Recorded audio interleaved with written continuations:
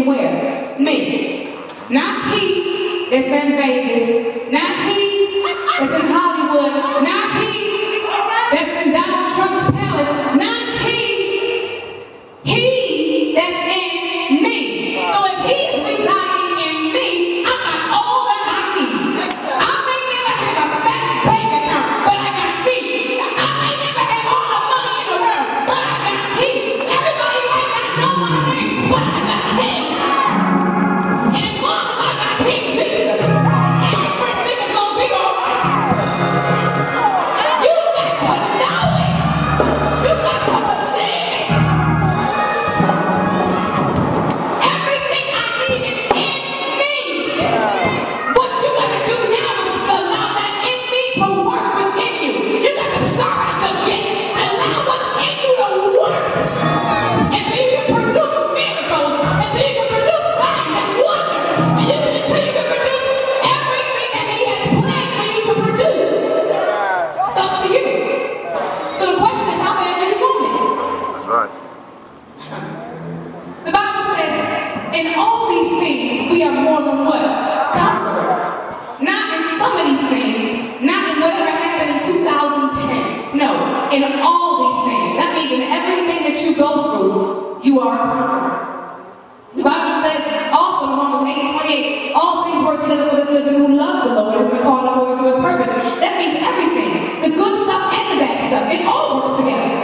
The hell you've been through, had you not been through it, you wouldn't be as strong as you are today. It all works together. Had they not left you, you wouldn't know what it means to cling to Jesus. It all works together. Had you not been sick, you wouldn't know what it means to travail. It all works together. Everything works together. It's all about perspective. Everybody say perspective. The way you perceive it, your perspective, that's your reality. If you think yourself broke, you broke. If you think, how many of you have been sick? And the more you say, I don't feel good. All right, let me go here. How many of you have been hungry before? Oh, I'm hungry. Oh, I ate all day. Hungry go, oh, I'm starving. I'm about to pass out. I can eat a cow.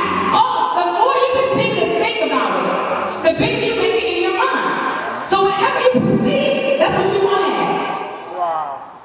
If you perceive greatness, greatness is coming. If you perceive lack, you're going to stay in lack. If you have greatness and you start to perceive lack, you're going from greatness to lack. You got to get your mind right. Touch your mind. I got to get my mind right. See, I've heard of heart transplant, but I ain't never heard of a brain transplant. That means you get one, and the one you got, you have to protect it. The battlefield is in the mind, and the devil can wrap himself around your mind. He's got your body. You have to protect it. Before your feet hit the floor, open your mouth and protect it. You gotta stay in attack mode. Somebody say attack mode. See, when you are in attack mode, anybody ever fight before? Oh yeah. Alright, so y'all used to know how to fight. Right? Some of y'all still fight. In church, saved, sanctified. But let somebody come up in here right now, you start fighting and they try to attack you. When you stay in attack mode, you expect attack to come. So when the attack comes, it doesn't take you out because you are already expecting the attack. It's not about being negative in nature, but some things we got to expect. So when they do come, we know how to handle it. That's right. You expect ducks to act like ducks and pigs to act like pigs, turkeys to act like turkeys. Expect the devil to act like he does true form every time he shows his colors. And you know he's going to attack when he does attack. See, he doesn't attack in the areas of your life that you don't care about. That's for wasting his time. But he comes after what's in your heart. If he can penetrate what's in your heart, if it's your family, he's coming for it. If it's your money, he's coming for it. If it's your body, he's coming for it. If it's your mind, he's